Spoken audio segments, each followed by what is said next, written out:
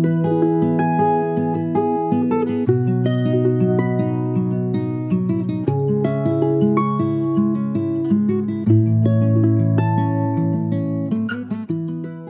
Friends and welcome to a better life.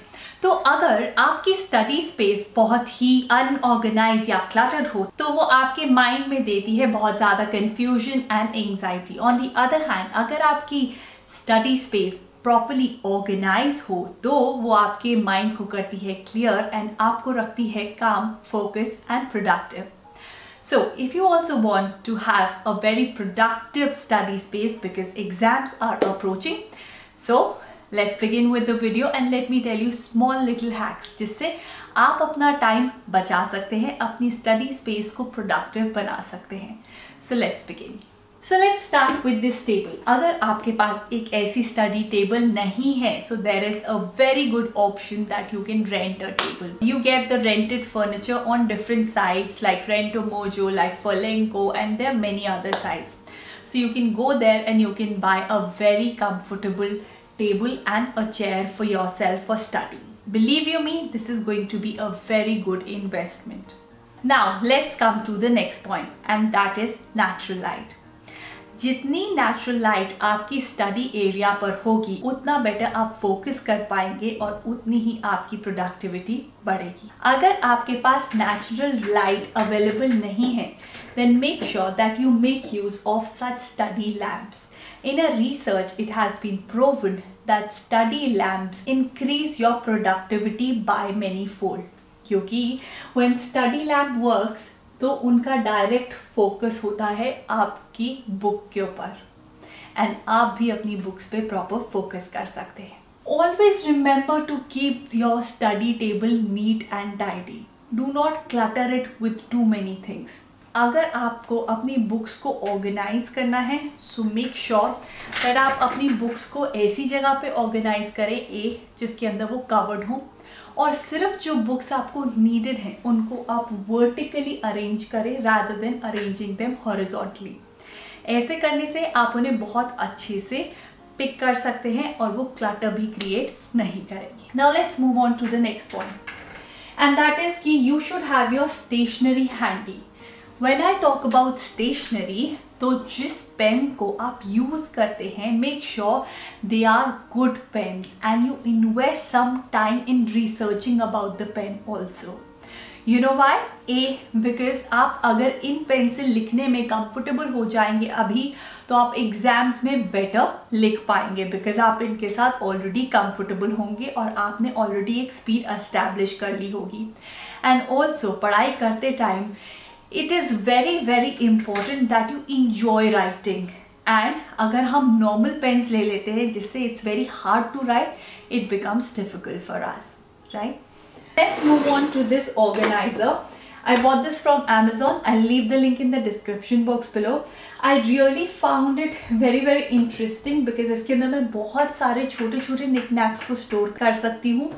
इनको मैं देख भी सकती हूँ कि कौन कौन सी चीज़ें मेरे पास अवेलेबल है और क्या क्या चीज़ें नहीं है. So first I have these highlighters that I keep here. Then I have my noise cancelling headphones. अगर आप एक इकोनॉमिकल ऑप्शन ढूंढ रहे हैं फॉर द हेडफोन्स जो आपकी नॉइज को कैंसिल करे, I will leave that in the description box below. Do check that out. I have some paper clips. Then I have some stationery, I have a stapler here, I have an eraser, I have a sharpener. Now let's move to the next point and that is this green plan. जब भी हम screen पे ज़्यादा देर तक देखते हैं और हमारी आईज टायर्ड फील करती हैं then this is there to soothe your eyes. Now let's move on to this screen. It is not important कि आप एक ऐसी स्क्रीन खरीदें और लगाएं. अगर आपके पास लैपटॉप है then that is good enough. But this screen is without the internet. ये मैंने स्पेशली अपने सन के लिए लगवाई है so that in his online classes he doesn't have to go too near to the screen and इसके ऊपर एक स्क्रीन गार्ड है जिससे उसकी आईज पे भी इफेक्ट ना पड़े. Now let me open my drawers and tell you what do I have. As mentioned earlier कि हमारी जो भी स्टडी एरिया होता है उसके अंदर ऐसे क्यूज होने चाहिए जो हमें मोटिवेट करें. और डिस्ट्रैक्शंस को हमें बिल्कुल दूर रखना चाहिए।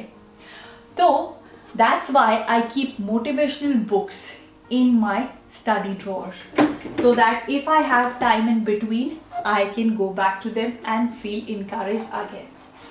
Another thing that I have is my planner. This is a very cool planner. I plan my entire day. I start my day with this planner. And the next part is our very own DIY organizer. Now what is this DIY organizer? So इसके अंदर मैंने use की हैं वो sheets जो already use थी from one side but they were new from one side. उसको मैंने कट किया डिफरेंट पार्ट्स में, डिफरेंट साइजेस में, and I have few of my sticky notes here. तो अगर मुझे कोई रिमाइंडर करना है अपने लिए then I will use the sticky notes here. अगर मुझे डिस्ट्रैक्शन शीट यूज करनी है may B I use this size. अगर मुझे अपने पूरे दिन को ऑर्गेनाइज करना है, अपना टाइम टेबल बनाना है, I can use this sheet here. It's very easy to make. Please do make it. It will only take 5 minutes of your time, but it's a good investment of your time. Let's move on to the next drawer. And this is my very own speaker. अगर मुझे कुछ classes के अंदर समझ नहीं आ रहा है, so I will put the speaker on so that the voice is clear. Also, for the recreational purpose, अगर मुझे बीच में कुछ म्यूजिक सुनना है, वाइट नॉइज लगानी है, then I can use this speaker. Another very important thing is this. Laptop को सिर्फ तभी निकालें जब उसकी जरूरत हो। Out of sight out of mind, so it always stage inside. अगर इसकी जरूरत नहीं है तो वो अंदर ही रहता है मेरे लिए। And next, so I was talking about the cues. So in between classes if I have time, I want to invest in exercising. So I keep my cues handy. As I mentioned before कि अगर आप भी अपने cues को अपने आसपास रखेंगे कि अगर आपको 10 minutes का ब्रेक लेना है या 15 minutes का ब्रेक लेना है तो आप क्या करेंगे बीच में? If exercise is the answer for you, so keep something अपनी आंखों के सामने जिससे कि आप एक्सरसाइज करना स्टार्ट कर सकें। Now let's move on to the next point.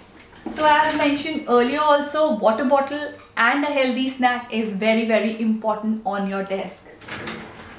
And yes, if you feel stressed exam में और आपको बहुत टेंशन हो रही है, so I got these really cute anti-stress candle. It has essential oil and believe you me, it really calms my mind. Not only this, अगर आप काफी देर तक बैठकर पढ़ाई करते हैं एंड यू फील डिस्ट्रैक्टेड और आप कहीं अपने थॉट्स में खो जाते हैं, then I have another solution for you.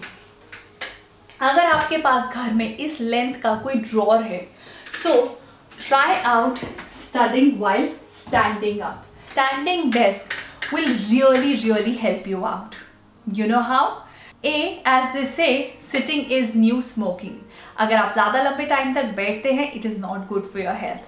Number second, अगर आप distracted feel कर रहे हैं, stand up and you can focus more.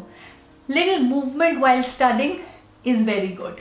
So do try out anything basic also would do of a bigger length जिसके अंदर आप खड़े होकर पढ़ाई कर सकते हैं ताकि आपका लैपटॉप या आपकी बुक आपके आई लेवल पर हो। So with this we come to an end of our video. I hope कि आपको मेरी स्टडी स्पेस इंटरेस्टिंग लगी होगी और कुछ हैक्स आपको जरूर मिले होंगे अपनी स्टडी स्पेस सेटअप करने के लिए। So I'll see you in my next video. Till then, take care and have a productive day ahead. Bye bye.